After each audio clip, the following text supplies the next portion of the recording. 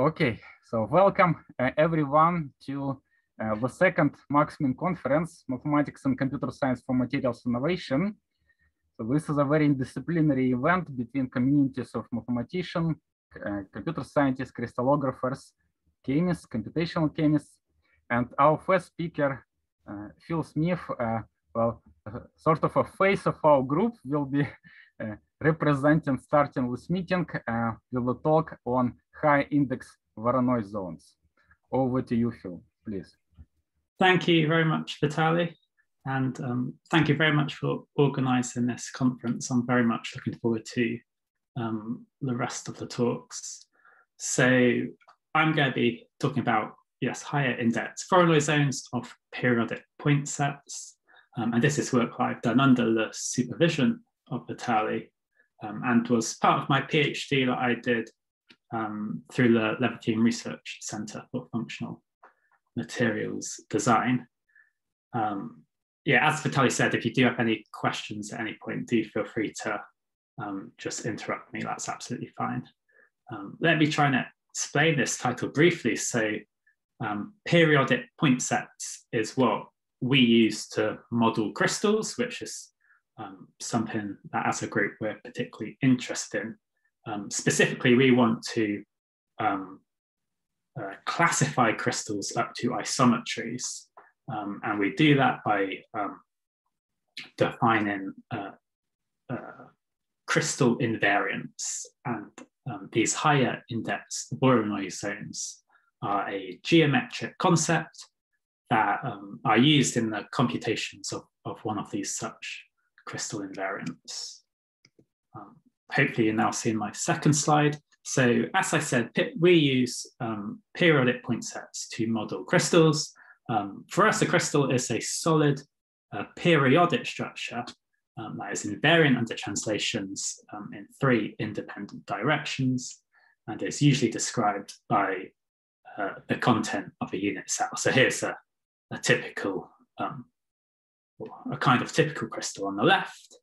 And we want to model that as a formal mathematical object, and we use periodic point sets to do that. So this is quite crucial to my talk, so let me explain this. So to get a periodic point set, you're going to start with, if you're in n dimensions, you're going to start with n linearly independent vectors called your basis vectors. So in this image, we've got E1 and E2. And if we take integer combinations of these basis vectors, we're going to get a lattice, which are these black dots. Here, we will usually denote that by a capital lambda. If we have as our coefficients of our basis vectors the interval from 0 to 1, we get a unit cell, which is this bluey turquoise region. And then if we take a finite subset of our unit cell, for example, these are meant to be zero-dimensional, excuse me, zero-dimensional dots. That is what we call a motif of our unit cell. So you could think of these as being atoms or molecules that form a crystal. And it is by translating our motif by the lattice vectors that we get our periodic point set. So on the right here would be a snippet of our periodic point set. You can imagine this 5-point motif translating to fill the entire plane. And we could use this, particularly in 3 dimensions, to model crystals. And even though both, excuse me, both composition and arrangement of crystals can be varied to produce a rich space, periodic point sets are a good way of modeling them. At the moment, in the work we've been doing, we've not been distinguishing between different atoms. So all atoms have the same label, but it's something where for future work, we do think we could add labels to our points in our periodic sets. So I just briefly explain the the formal problem that we as a group are trying to solve. And that is, we're particularly interested in finding a continuous, complete isometry classification of crystals. So that means that we desire a fingerprint function from the space of crystals to a simpler space. For example, Rn, so a list of numbers, a bit like maybe a barcode. And for this to be a useful function, we think it should satisfy three criteria. Namely, it should be invariant under isometries of R3. So that means if we rotate our crystal, if we reflect it or translate it, our sort of barcode, our fingerprint, is not going to change. We need it to be stable with respect to perturbations, which means that if we slightly change atomic coordinates in our crystal, then our list of numbers are invariants are only going to slightly change themselves. And this is quite a tough property to get, but we want to be ambitious. We would like our invariants to be complete, which means that non-isometric crystals or periodic point sets need to map to different fingerprints as a way of distinguishing non-similar crystals. So this is our formal problem that we as a group are trying to solve, and you probably see, I think, a few ways that our group have been approaching this problem in subsequent talks. There we go. I'm just quickly going to explain a way I've been approaching this problem. That's something that we call density functions. And hopefully, I'm using the example of the square lattice in 2 dimensions to explain this. So hopefully that would be helpful to help you understand it. And how density functions work is we take our periodic point set, but I'm using a lattice here for simplicity, and we grow balls around each point in our periodic point set, and we want to observe or calculate, compute how these growing balls cover a unit cell. So to help you understand this, on the left image, the radius of balls are 0.25, the left middle then 0.55, the right middle then 0.75, and the right one there of radius 1. So they're growing balls, and you can see that our unit cell, which is this, or the interior of this square here, initially is not covered by, or is predominantly not covered by any balls, and it starts to become covered by one ball. And then you can see that these balls intersect and these green regions emerge, and the balls are covered by 2 balls. And then as we keep on growing the balls, we can see orange and red regions emerge, which represent regions of our unit cell covered by 3 balls and 4 balls, respectively. And we can take all of this information and we can put it into a plot. So here's the first 8 density functions of the square, of the unit square lattice.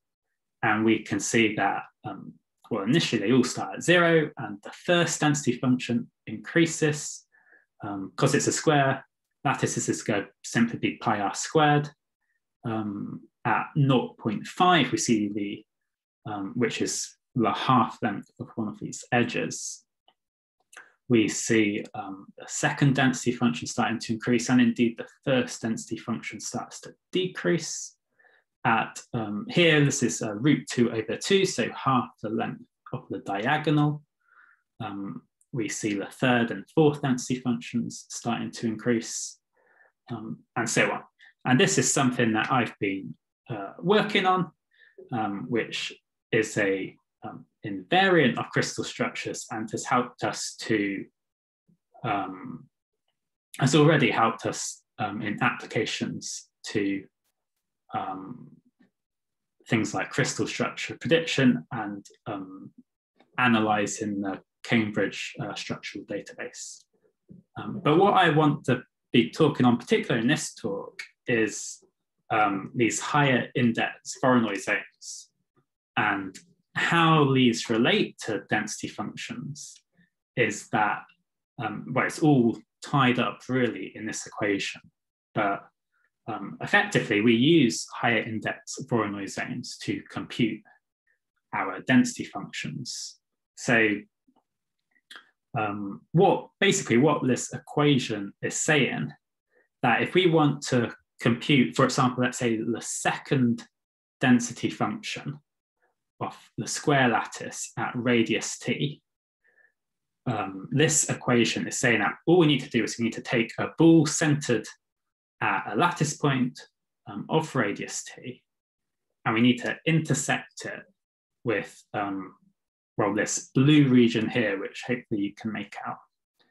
And that, which I'll come on to explain, that is our second Voronoi zone of the central point P in the square lattice. And so if we can compute these Voronoi zones, we can compute our density functions and use that to as our invariant or an invariant for crystal structures. So let me introduce our Voronoi zones. And as you can probably guess, these are very much related to Voronoi domains, which you may or may not know about. So let me start by explaining what a Voronoi domain is. So if we have a point set C, and again, I'm going to be using the square lattice for simplicity.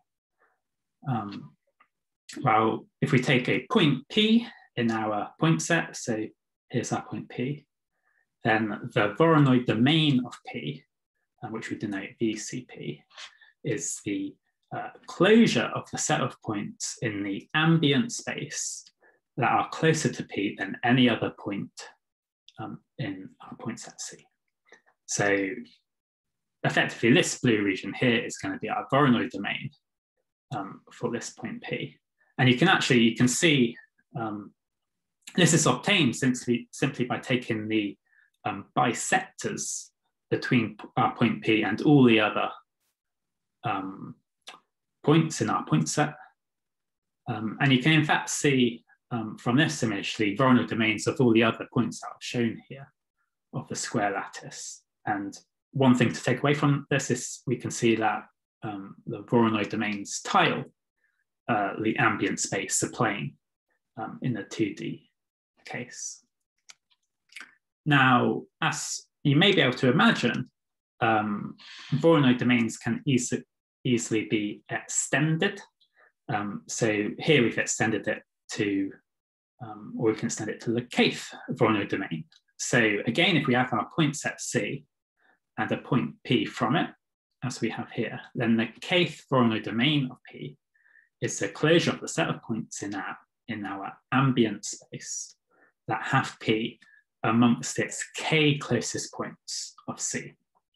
So effectively, if we want the second Voronoi domain of our central point P, we need to include in that domain the first Voronoi domain, the regular Voronoi domain of P, which is that square. But also we're going to need to include what are, well, these sort of four triangles. So if we look at the right-hand triangle, we see that any point in the interior of this right-hand triangle has this right point here as its closest point, then it has our point P as its second closest point amongst all points in our point set. And so it's in the second Voronoi domain of our central point P. And we can keep going. K can go on forever, really. That's the third Voronoi domain of our central point P. Now, the kth Voronoi zone, which is what we're interested in, is can be obtained simply by subtracting from the kth Voronoi domain the k-1th Voronoi domain.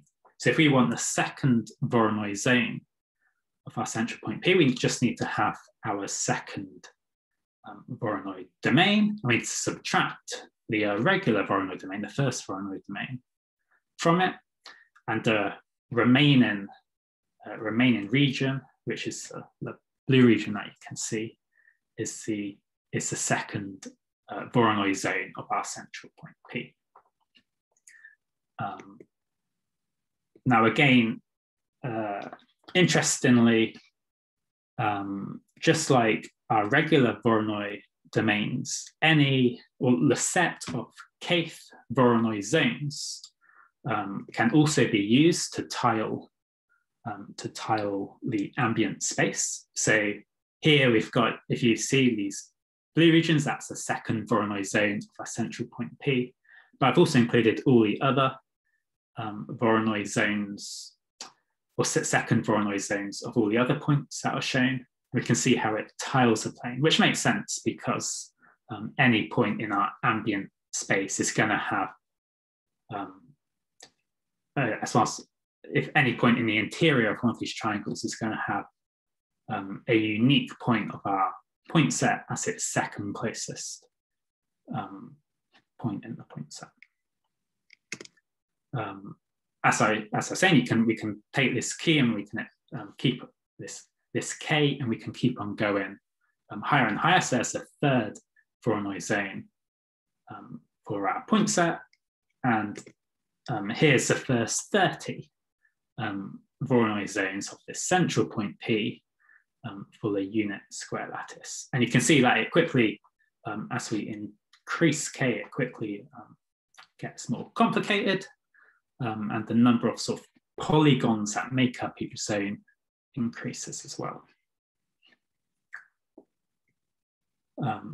So that's our Voronoi zones, and as I've kind of already said already, we can use our Voronoi zones to characterize the relative positions of potentially distant atoms, and not just neighboring atoms, in a crystal from a fixed center.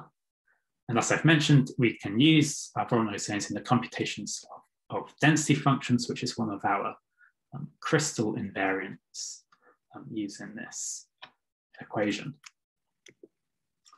Voronoi zones have a couple of nice properties.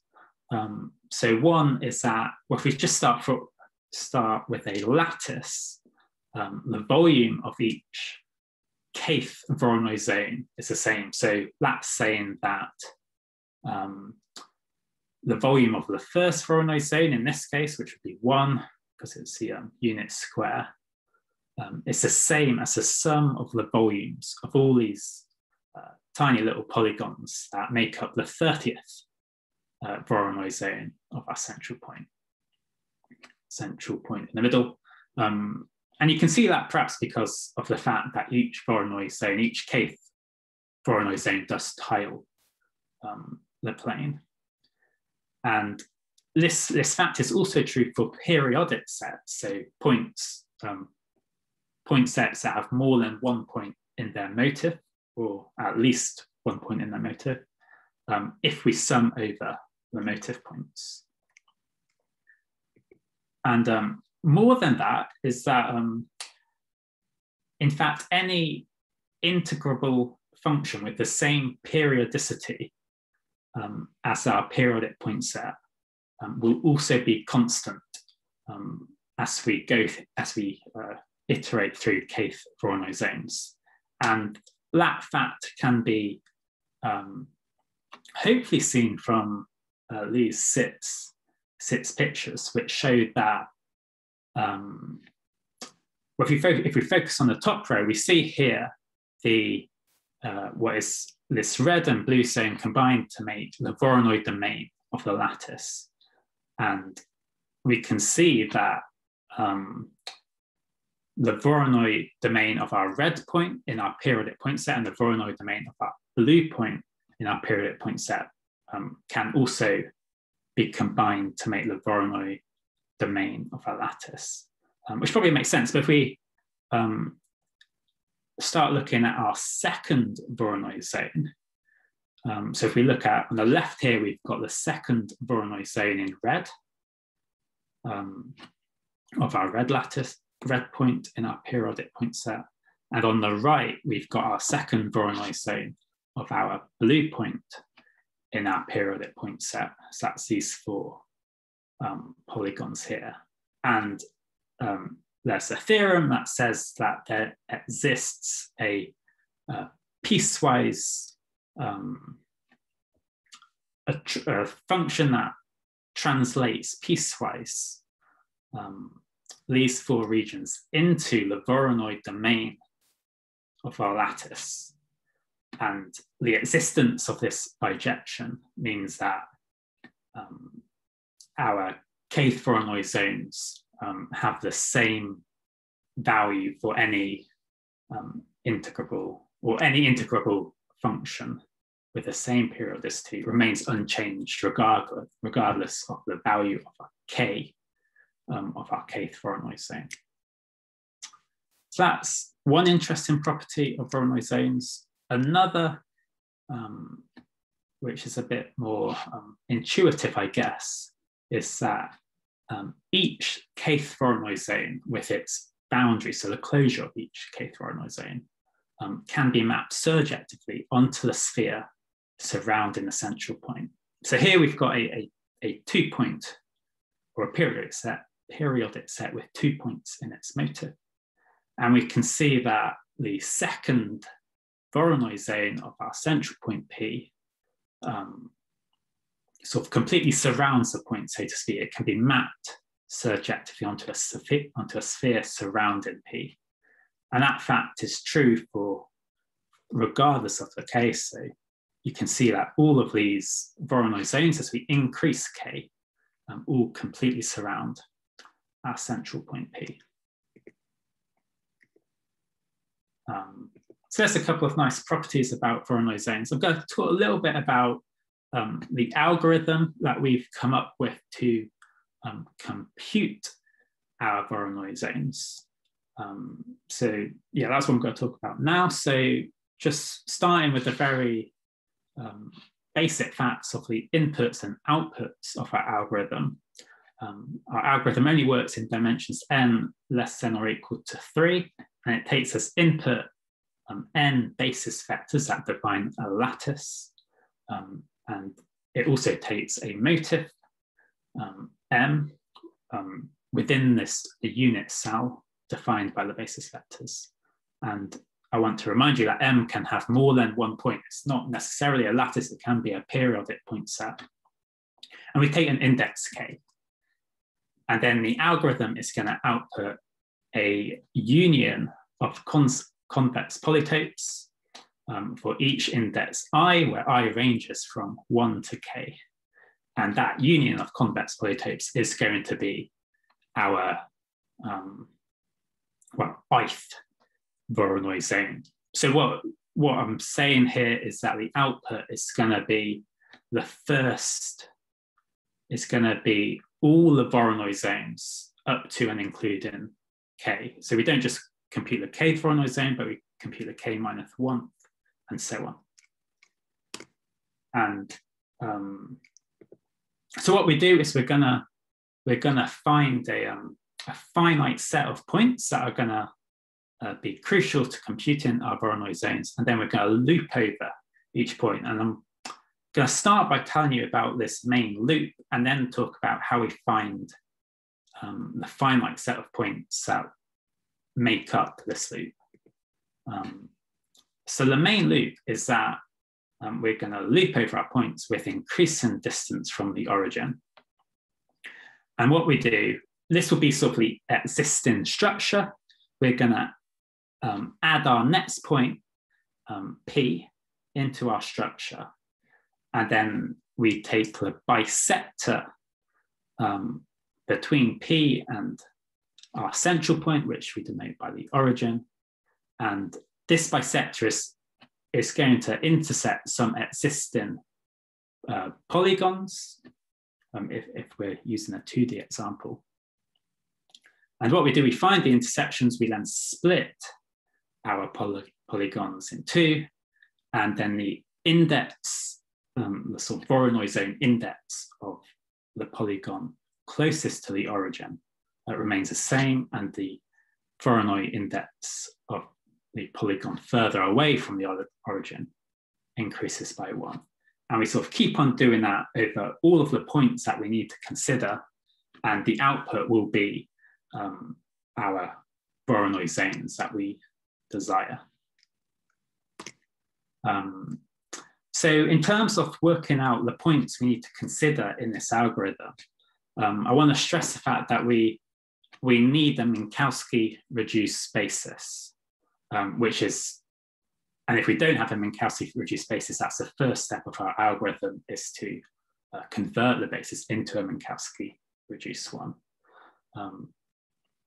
And the reason for that is that if a unit cell U is not reduced, then its extension by any fits factor K may not cover even the first Voronoi zone. So by extension, what I mean is that if you can see here, this sort of top right quadrant of this shape, that's going to be our unit cell. But if we wanted to extend that to, or if we want the 2 extension of this unit cell, that would be this larger orange region. And an issue that we have is that if our unit cell is not reduced, as in our bottom case here, for its extension by any fits factor K may not cover even the first Voronoi zone. So in this example here, we've got the square lattice. This blue square is our unit cell, or let me correct that, it's our Voronoi zone of our lattice. But if our unit cell is one of these yellow parallelograms, then even the 4 extension, in this case, of the unit cell will not cover the Voronoi domain. And there exist even worse examples where this sort of coefficient will have to be higher and higher for us to cover our Voronoi domain. And so if we have a Minkowski reduced basis, this sort of solves the problem. And the reason is that that's where this lemma comes in. So if our dimension n is less than or equal to 3, and we have a lattice, and this is also true for periodic point sets, and if its unit cell is generated by a Minkowski reduced basis, then the 2K extended unit cell, so symmetrically extended around the origin, covers the kth Voronoi zone, seg k lambda 0. So that statement means that we can restrict the points that we consider in our algorithm to a finite set that we can then run through that main loop. So it's quite a crucial lemma. And the outline of the proof is that, well, if we let lambda subscript I be all lattice points in our lattice that are on the boundary of our 2I extended unit cell, it can be shown, and there's a paper that does this, but I'm not going to go into that here, that any point outside of the 2I extended unit cell is closer to a point of lambda I than to 0. And that means, hence, any point outside of the 2K extended unit cell is closer to at least K distinct points of our lattice lambda not including 0 than to 0, which means that it's not in our kth Voronoi zone of 0 in our lattice, which means that the 2K extended unit cell covers the kth Voronoi zone. So that's how we can restrict ourselves, even though we're dealing with periodic point sets. This is how we can restrict our algorithm to just a finite set of points when computing our kth Voronoi zones. A little bit about the complexity of the algorithm. So what we did, we took a selection of periodic point sets with, we made ourselves a data set of periodic point sets, and we used it to sort of analyze our algorithm. And so this is a bit about the runtime. And you can see here is that as we increase the index k of our Voronoi zones, the runtime does increase polynomially, which is what you would expect. These are for 2D examples, by the way, but the results are similar to an extent in 3D. The bottom one shows that if we increase the number m of motive points in the unit cell of our periodic point set, then the runtime increases roughly linearly, which we're quite pleased with as well. Here's some other just interesting things I wanted to show you about the analysis of our outputs. And that is, so on the bottom here, we've got we're increasing the index k of Voronoi zones, so we're going sort of out in layers. And on the y-axis, we've got the number of polygons that are sort of making up our kth Voronoi zone. And we see that as k increases, our number of polygons increases pretty linearly, which is quite interesting. It's the same scenario for vertices as well. And then this right picture, on the x-axis, we've got the number of motive points in the unit cell of our periodic point set. And on the y-axis, we've got, again, a number of polygons that are making up the first k Voronoi zones of our periodic point set. And interestingly, we see that for small numbers of m, this increases quite rapidly, but then plateaus, so that increasing the number m of motive points has no real effect on the number of polygons in the first, I believe in this case, the first 8 Voronoi zones of our periodic, of a point in our periodic point set. I've got here just some little animations, which I'm hoping will work. Yeah. So these are showing 3D Voronoi zones, and each one is the 5th Voronoi zone. They're all of lattices. So the top one is a base-centered cubic lattice. The middle one is a face-centered cubic lattice. And the bottom one, which you can see is a bit more regular, is the 5th Voronoi zone of the cubic lattice. So that's just sort of an example output of the kth Voronoi zone of a 3D. In these cases, lattice, but you could do the same for periodic point sets. So this is a summary of our Voronoi zones. So higher index Voronoi zones characterize relative positions of points in a periodic point set. They can be used to compute crystal invariants, such as density functions. And if you want me to talk a little bit more about density functions, I've got a few slides on that, if you'd like to hear more about that. But these density functions we've used as crystal invariants to help, analyze crystals and compare crystals, which we hope will have applications in crystal structure prediction. And it is the Voronoi zones I've been talking about that we use to compute these density functions. The C++ code that I've written for the algorithm can be found here, if that's of interest to anyone. And yeah, I do have some slides on density functions if you'd like to hear that, but I'll finish there for the moment. Thank you very much for listening. Thank you very much, Phil. Let us thank Phil first. Please unmute yourself and clap, or put your hands virtually. So thank you. let me stop the recording.